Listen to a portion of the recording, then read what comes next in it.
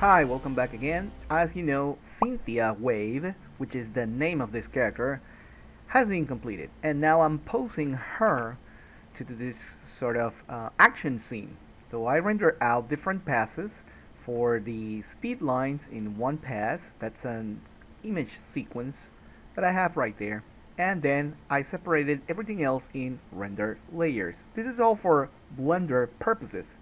But here's a big but. If you connect your character, solely your character, from the depth connection that you have right here, which is the depth path, and then plug it into a normalize node, and from there you can connect it to a color ramp, you will see this. But this is not good if you're going to make this work with StableDiffusion, specifically with ControlNet depth. Okay, so what we're doing here right now is to see how much information ControlNet is going to pick up from the render that we get from Blender. But here's an issue. If you just connect the color ramp, the regular color ramp like this, okay, so you will expect that the render, it's somehow fixed, but it is not, so you need to invert it. So let's say that if you do this, you're not really going to get the entire details for this character because right now you've lost them. So one color ramp cannot do this as you would expect, because it's going to still be missing some information from the head. But if you keep on tightening this space between the white and black stops, then you lose everything else. So what is the solution here? The solution is to connect a different color ramp, such as this one. You're going to go from white, position 00 something, from here to this position, and here's your value. In this case, let me just, right here, 0.1.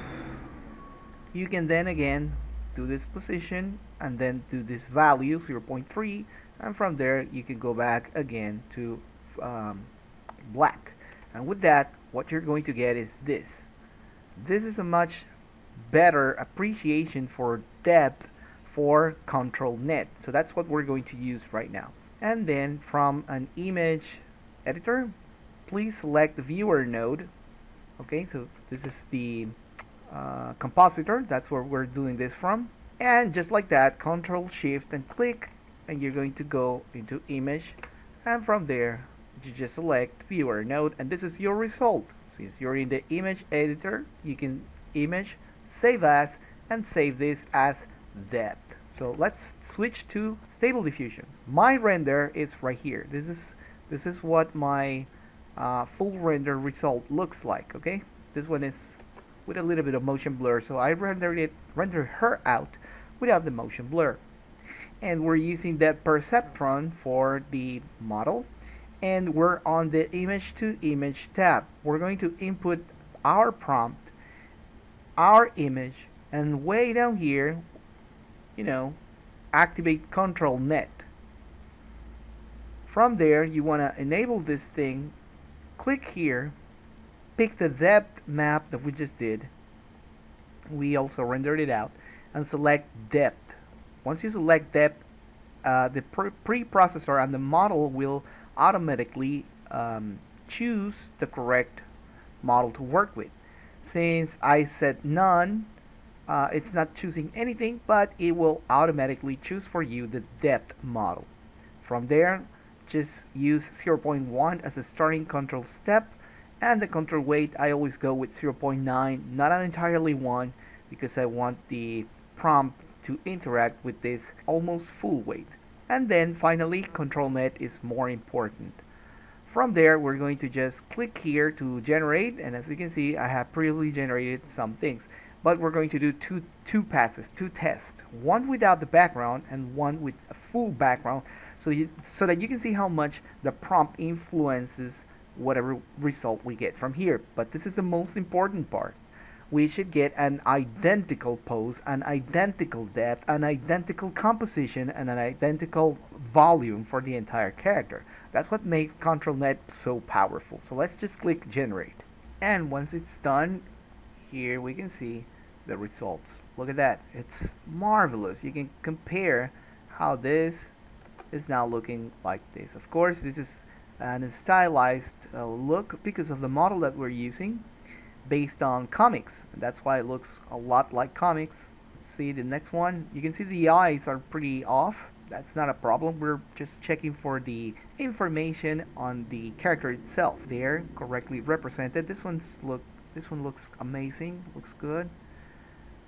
And this is the last one, which is even better than I have designed. And this is all because it looks like a comic illustration. We're looking for an anime look, so we can change any other models that we have on StableDiffusion. But for now, let's experiment some more. Now I don't want to use this anymore.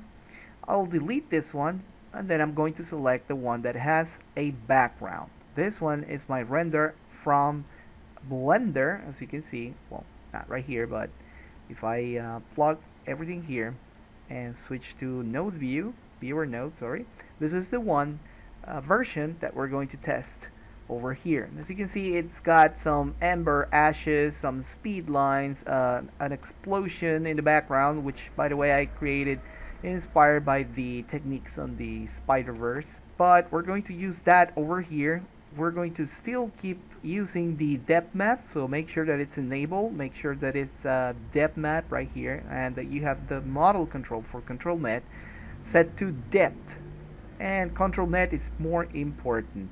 But now we're going to add some more text, and the text that we're going to be adding is the parameters: flying bright, ember particles, chromatic aberration, lens distortion, and motion blur, by completing the prompt in this way. So we want to see the flying speed lines, the high speed flight, so StableDiffusion knows what we're looking for. We're going to use the word break, which basically means don't associate the next prompts with my character, because we just finished describing the character. We're going to have a background explosion while she is flying, so bright ember particles. But we are also going to use chromatic aberration, lens distortion, motion blur. Now this is important because when you're working in Blender, as you can see here from the compositor, I do have a lens distortion node already set, and that is what marries the entire composition to the background, also using that kind of effect. And I have already mentioned that I separated the color from the render layer for the background itself. Separate color red, green, blue, using a transform, recombining that, and then adding a glare. That's what gives me this sort of chromatic aberration with a glow in the render. That's what I did, so I rendered that out, and from there we're ready to click on generate now that we have properly placed all those new prompts describing our image. And sure enough, we have our results here. And check that out, we have the chromatic aberration correctly displayed. It even StableDiffusion even created a more stylized fire, and it's got the motion blur. You can see her now, she's actually moving. This is great. The eyes are not so good. We can fix that later. But here are our variations, and they look amazing.